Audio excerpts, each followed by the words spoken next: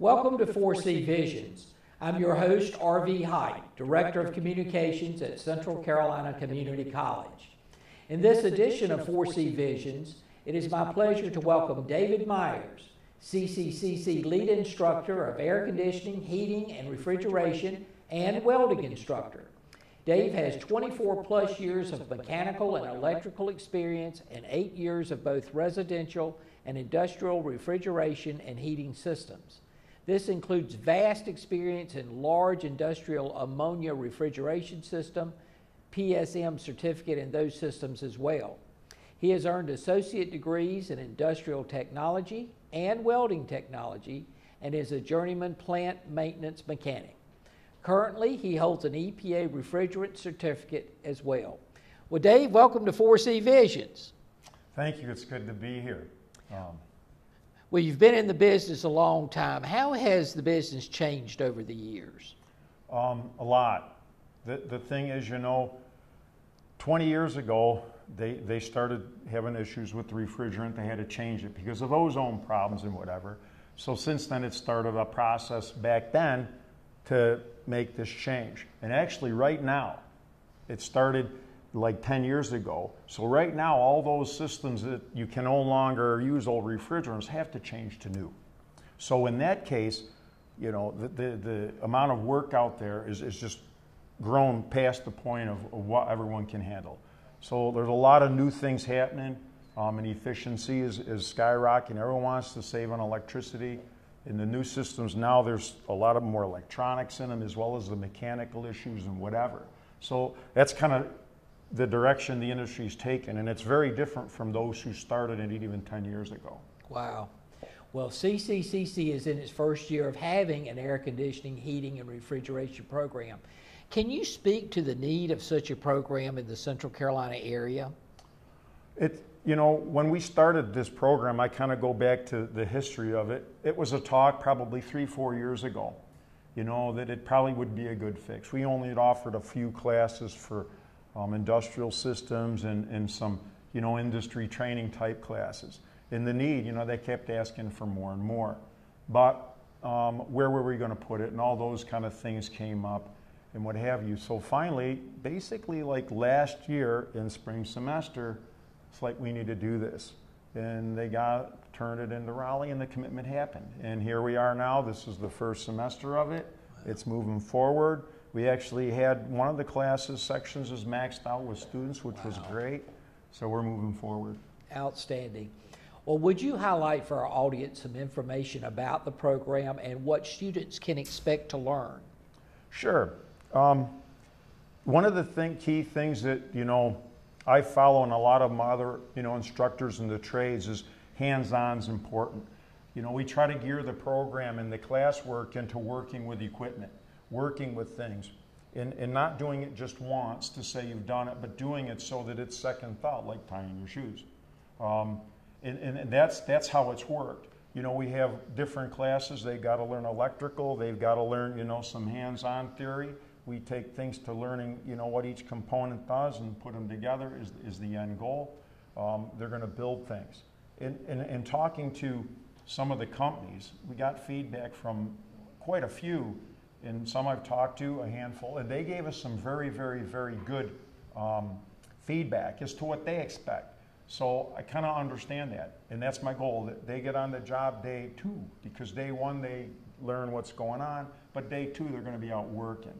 That's the goal of how we've structured it. It actually lasts for 6 semesters, and they have a lot of opportunity for other things as they go through them.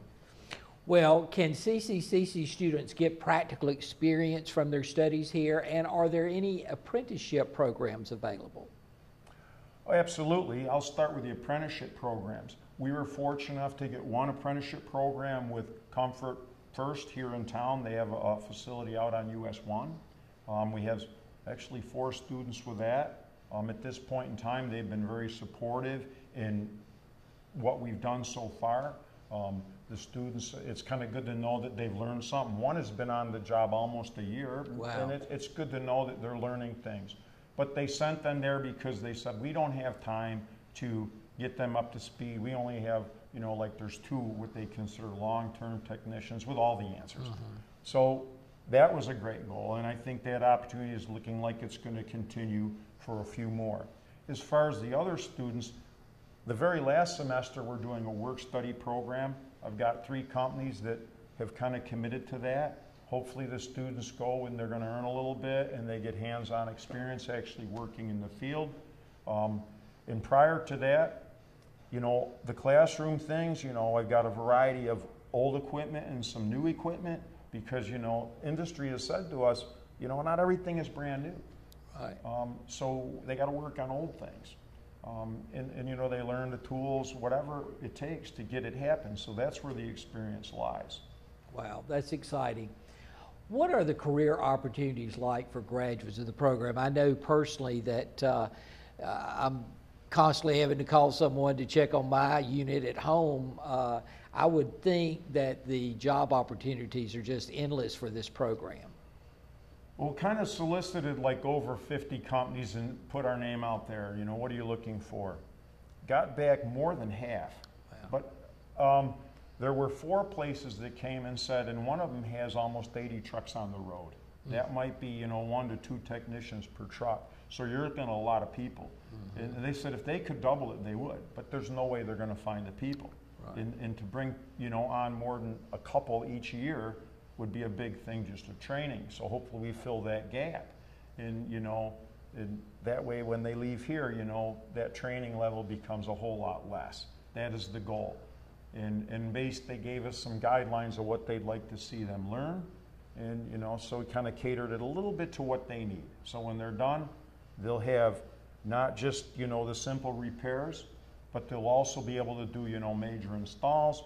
And the other goal is they can also do, you know, like analysis for, you know, the load of the system, what they need, what the benefits are for, you know, higher efficiency versus lower, and a little bit of understanding design specs so that, you know, wow, we need to update the ducting system. Well, we can do this and make it more efficient, not just the AC unit itself. So what message would you have for anyone who may be interested in attending the program? Well, my biggest message is that I think I said it earlier, you know, we're a hands-on program. That's where it's at. You know, there's nothing better than actually working on the equipment itself, using the tools, doing the job. Some feedback from some of the other colleges and training programs, you know, they get a little bit of more simulation things, you know, software and whatever, and that may be good, but, you know, in our take, it's hands-on, because that's what the companies are looking for. They want to make sure they can go out and do it, and give them, you know, a structured way to, here's a problem, it's something unique, what's happening, how do we fix it, and walk through a process so they learn that, and that takes a little while. So that's how we've structured the program, and what they'll get out of it is when they get out there, you know, the challenges that they'll meet, they're going to be quicker to fix the problem with a lot less learning from, in this case, the company itself. So if you're a student who may be interested in this in Lee, Chatham, or Harnett counties, or anywhere in our listening audience, we certainly have room for you in the program. How can people learn more about the program? Can they get hold of you to talk to you about that? Absolutely. You can always go to the ccc.edu website and go under programs and courses, and you can look through there. We're under the technical or career and technical programs under air conditioning, heating technology. But also you can look in there, or you can contact me directly. It's Dave Myers. My email is dmyers@cccc.edu. And phone number is 919-718-7392. Outstanding. I wanted to also talk to you. I know that you've been a welding instructor here at the college, which has been a really great program for a lot of people.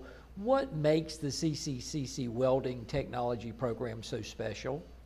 Well, for one thing, I worked with Charlie Bell. I came on board with him when the program actually transitioned, excuse me, from almost nothing, just a few odd courses, to a full degree program. You know, we had certificate, diploma, now we've advanced to associate. So kind of worked with him, you know, right through its infancy. And The big thing there, again, we took a little bit of what industry was looking for and try to put programs, the classes together so that they would be, you know, helpful when they go out and work. And we've grown it to a level where it's been maxed out. We turn students away. The last 2 years, we have a waiting list. Wow. And we were fortunate enough through some grants to get we actually have 4 robots that students train with, $250,000 a piece. So blessed with that. We do a pipe program. If you read and hear, I mean, pipe welders make very good money. So we've got that going, and they learn a little bit of everything.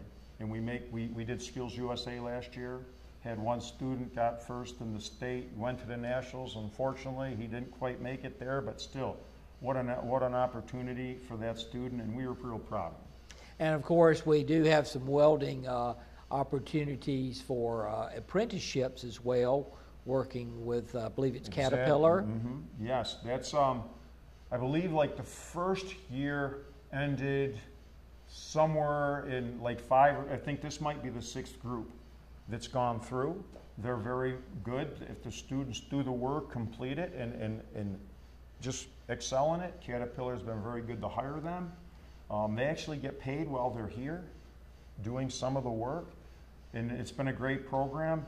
They seem to like it and planning on continuing it, so it's been a great thing. Absolutely. So obviously the job opportunities are there for welders. Absolutely. Big time. Yeah, not only Caterpillar, which takes quite a few. Last year we had several companies come talk to students. The John Deere plant in Fuquay Varina, they build like lawn mowing equipment, big industrial things for like your golf courses and whatever. They came and talked. We have numerous students that have gone there. And I got to say about them, and it's helped us in our program, their interview process, and then they do a hands-on part as well. And it's pretty intense. Students have given us feedback, and then, you know, the management there has said, you know, your students, when they apply, they do well enough that they get hired. So, and it's quite a comprehensive little job they do. So we're pretty proud of that, but that's because we geared the program to the hands-on part. Here's what you all need to do. Let's do it now, so when you get out there, you get the job, make the money. That's exciting. Well, Dave, let's remind our viewers one more time, if someone's interested in our air conditioning, heating, refrigeration program and the welding technology program, how can they get hold of you or learn more about the program? Well, on the AC side, like I said, you can always go to the website and find out under programs and courses, look up the career and technical classes and follow it down to the AC program. Otherwise, you can contact me directly. My phone number is 919-718-7392. If I'm not there, please leave a message and give me a return number, very important. Or you can email me at dmyers@cccc.edu, okay? And to learn about not only those programs, but any of our programs here at the college, go to our website, www.cccc.edu, and I'm sure it will answer any questions that you have about our programs. Dave, thank you for being with us today and for your service to the college, and we will return to 4C Visions after these messages. Yeah! Sam, Elmo! Oh, hey, Julia. Are you ready to play band with us? I'm going to play my clarinet. And Elmo's gonna play his drum. Drum loud. Oh, well, you know what to do, Julia. Julia knows. With Julia's autism, loud sounds can be too much. But she still loves to make music. Play band. Early screening for autism can make a lifetime of difference. Find out more at screenforautism.org. Imagine being fired because of who you love.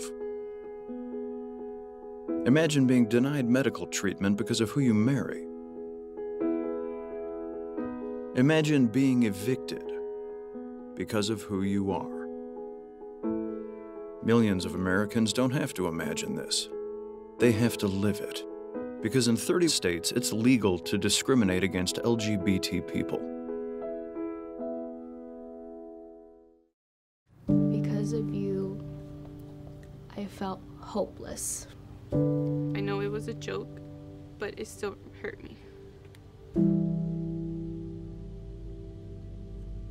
Because of you, I felt wanted and not alone in this world.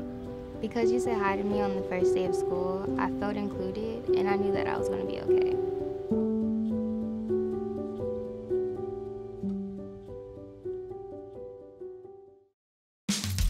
You can achieve a lot using your imagination. I mean, I don't like to brag, but... Wait, who's that? And why is she all over these achievement awards? But with STEM, the sky's the limit. Shaboom! Use STEM to envision... Okay, I'm seeing it. Yeah. Invent... Got any ideas? I've got a few, actually. And create a better world. Told you she's super smart. If she can STEM, so can you. Find out more at She Can STEM. Welcome back to 4C Visions. Terri Brown, who is the Small Business Center Coordinator for Central Carolina Community College in Lee County, is our guest. She owned and operated a small business in Sanford for 25 years and is a certified business coach. In her role at CCCC, she provides one-on-one consultation to existing and potential business owners and creates workshops and seminars to assist local business owners develop skills to help grow their businesses. Terri, welcome to 4C Visions. Thank you for inviting me. I'm happy to be here today. Well, it's good to have you. What does the Small Business Center do, and how does it help business owners or potential business owners? Well, the Small Business Center helps potential business owners with refining their business idea, developing a business plan, and learning just the basic business skills that they need to start and grow a business. For potential, for existing business owners, what we can help them do is develop new ideas for their business or new skills and training. We can help them identify funding sources, and we can also help them make connections or identify resources that they may need. So what we want to be at the Small Business Center is basically the first stop for anyone that's running up against a challenge in their business or for anyone that wants to start a business to get on the right path for what they need. Well, that's awfully exciting for us. I'm sure you see a lot of people coming in. Yes. And you've seen many success stories. Are there any that come to mind? And it must provide you with a great deal of satisfaction to see those successes in the communities. Sure. I mean, we're always thrilled when someone starts a business or reaches a major milestone in their business. A couple that come to mind that were really exciting for us is not too long ago we had a lady that we helped put together a plan. She approached an NFL player and got a partnership with him. Wow. So that was pretty exciting. We've had lots of people that have purchased the buildings that they were renting their business in, so that was exciting for them not to have to pay rent in their business anymore. And just not too long ago, I had a business owner send me a text, and she's on track this year to break $1 million in sales, so she was very excited. Well, being a small business owner yourself in the past, that must you must have special insight as to what a lot of these folks may need or be looking toward. Sure. Well, anytime anyone's looking to start a small business, we always look at the three main reasons. You hear a lot of scary statistics about business failure rates, and half of businesses fail within the first couple of years. And we look at what are the main reasons why that happens. And the first main reason is that there's just no match for what they're wanting to do to what the market is wanting. Mm-hmm. You know, people aren't interested in what they're selling. So the second reason is financially they're not prepared enough for that ramp-up period. Mm-hmm. You know, there's going to be a period of time when they first start that they're going to be doing a lot of work, but not a lot of money is coming in yet. So they have to be prepared till they hit that tipping point.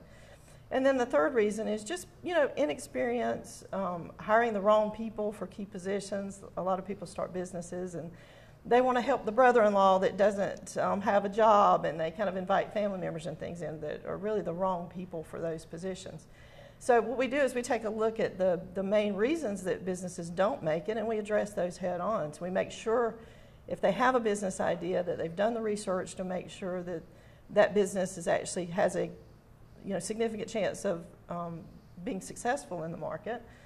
We also help them prepare financially to make sure that they're ready to make it through that drought in the beginning till they reach the point where the business starts to make money. And finally, we just make sure that they themselves are prepared and that they understand the business basics getting started, and make sure they think deeper about the people that they bring on board to work with them. So when you kind of address the main reasons why the business has failed, then you start to look at much higher success rates for businesses moving forward. And that's exciting for communities across our Central Carolina region. Sure. Terri, what are some trends you see in small businesses? Well, right now we see a huge trend in micro businesses, and those are businesses that are either one or two person businesses, generally less than 5 or a handful of employees.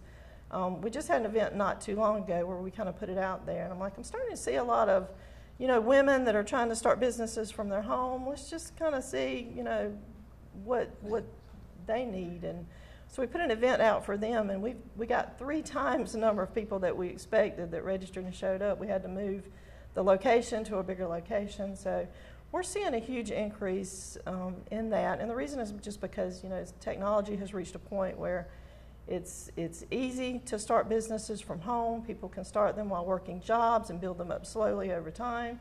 And they can be quite successful businesses. And especially if someone wants to start something and they don't have a lot of money up front to go out and start something big, they can start it small at home, build it up to the point that they could move from the position that they're in now and do it full time. Excellent. Who are the people that can benefit from the services of the SBC? Well, first of all, anyone that's thinking about starting a business and they want to just kind of work through that idea, we want to see them at the Small Business Center. We certainly want to see anyone that's like almost ready to take that step to start it, to make sure they've crossed their T's and dotted all their I's. Existing business owners that maybe feel like they've been in business for a long time, but they feel left behind by advances in social media and technology and things like that. We want to see them as well. Even just anyone that maybe has a dream someday they'd like to start one and they just want to start learning, about business. We want to see them there as well. So we just want to be the first stop for anyone that has business in mind. Absolutely, and I know that one of the things that your agency does that I admire so much are the workshops that you have. Many of them that are offered online. Yes, what we notice is a lot of people that are in businesses don't really have the time to take away from their business to go spend 3 hours in a workshop. But we still offer those, so anyone wants to come, spend more time in depth on a subject can come to an in-person class. But if they don't have the time, they can take webinars and online workshops. We have resources available that they can go through on their own time. So yeah, we try to make information available in whatever format works best for people to be able to get what they need. Outstanding. Are there certain qualities that a person would need to possess to be a successful business owner, or can anyone learn the ropes? Well, anyone can learn the nuts and bolts of being a business owner. I think the main thing that people need is kind of an entrepreneurial mindset. And we even have classes where we go into that as well. So anyone that goes into business with the mindset that they can, overcome the obstacles that they're going to face, and then they're willing to roll their sleeves up and learn what they need to learn and do what they need to do, can be successful in business. What do you think makes the difference between a successful startup business and those that fail? Well, I think that does go back mainly to making sure that what it is that you want to do and put out in the world is something that the market wants to see.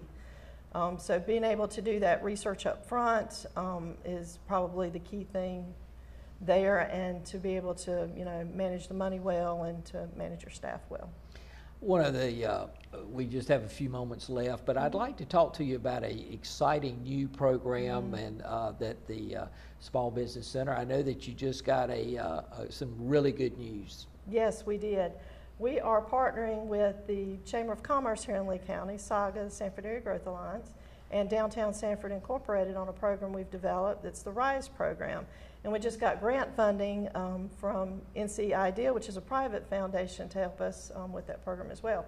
What we want to do over the next 3 years is to put at least 72 people through that program, and we want to fill some of the vacant buildings in downtown Sanford with businesses that are well prepared to have successful businesses, stop that kind of revolving door of businesses going in and out in Sanford, and to assist any businesses that are already here in Sanford that may be facing some challenges, to help them as well.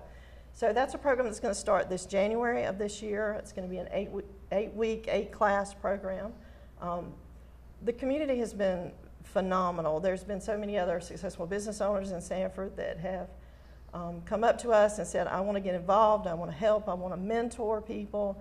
Every organization we've asked has wanted to be a part of it, so we're really thrilled about that moving forward, and we're going to start taking applications for that in the next week or so, so we're really excited. That is an exciting time.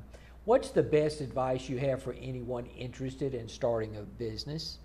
Anyone that's interested in starting a business, my advice to them is to come see us at the Small Business Center first. All of our classes, our counseling, all of that is free. It's open to the public. There's really no reason not to take advantage of it. And we do a broad range of training and providing resources, making connections for people. So we want to be your first stop. So that would be my advice for them. And if you are interested in small business, Terri, how can people learn more about the Small Business Center? Well, I invite them to go to our website, leesbc.com. They can see on our website all of our events that we have coming up. They can register for free counseling there.